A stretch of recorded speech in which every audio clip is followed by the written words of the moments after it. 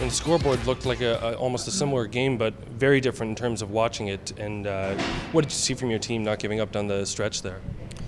Well, we 5-on-5, we gave up 8 chances against, and we had 11. They scored 3 on the power play and 2 off the rush. That's a skilled team where we were facing, but the challenge today was to stay with it, work hard with a purpose, and no matter what the score says, keep pushing and creating good habits. And they did. Not happy with the score, obviously, but the process was right. We had great scoring chances, and they took advantage of their chances. Their power play is pretty good, but overall, you don't win a hockey game, you're not happy. But the way that those guys played, there's something to be said about that. The compete level was right.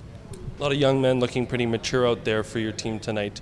One of them being the guy who played his first AHL game and ended up having to play second-line minutes after an injury. What did you think of Peterson tonight? I liked him. Obviously, there's a lot to take in when you first come here and then try to play the system right. But he was. What I liked about him is I asked him before he played that game. I asked him what kind of player he was, and he defined himself exactly the way he played the game. Hard on the puck, hard on the forecheck, kind of power forward kind of player, and that's what he brought.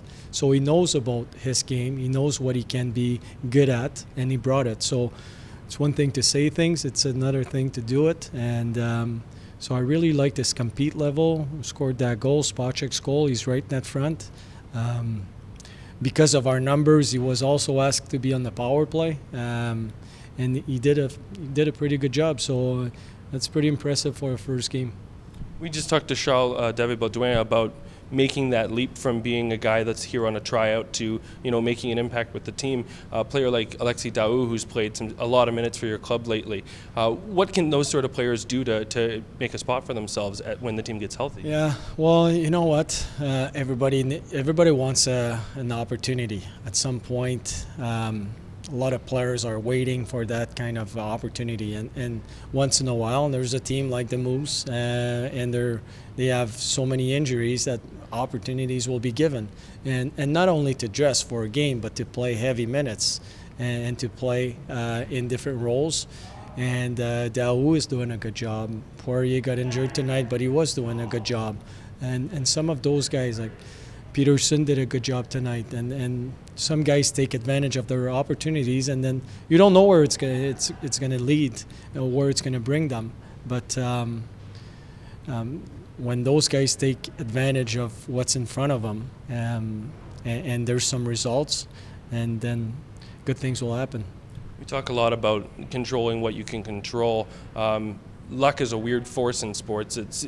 We had Charles tell us that some bounces didn't go your way tonight, and then when you look at the injury list, it feels almost cursed at this point. How do you sort of battle that? Because that's another kind of adversity that your team's dealing with. Yeah, well, we can't control the weather, right? We can't control what's happening to our hockey team.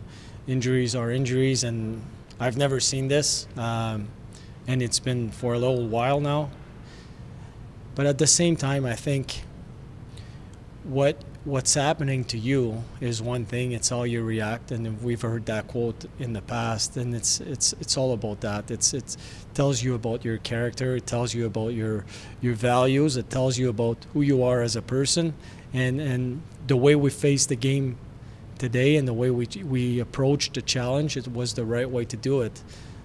Big difference between tonight and last night. The score, we didn't win those games, but the way we were playing those games, we're creating good habits, and that goes a long way. And last one, for yourself, coaching a team last year that is pretty different from coaching this team right now this year. Do you look at that as a challenge and something that is almost fun as a coach, something taking on something that is a big challenge? Yeah, well, fun, I wouldn't use the word fun, but because winning is fun, but this is a different challenge, and we can take some pride in how we manage those situations. And last year you're winning, and at some point you don't even know how to lose anymore. But for us as coaches, how we react, how we keep the team focused on what needs to be done on a daily basis when you have great success like we had last year, and this year, well, success is harder to get, and for different reasons, but it's a different kind of challenge. And when we look back, when we will look back at the season, we need to be able to say we've done the right things, and the right things is to push our players, to make them realize that it's one day at a time, and it's never as bad as you think you are. It's never as good as you think you are. It's staying in that mindset, one day at a time, and doing the right things. And when you do that consistently, then you create confidence. And when you have confidence and you have some success, then you're building something, and that's what we're doing here.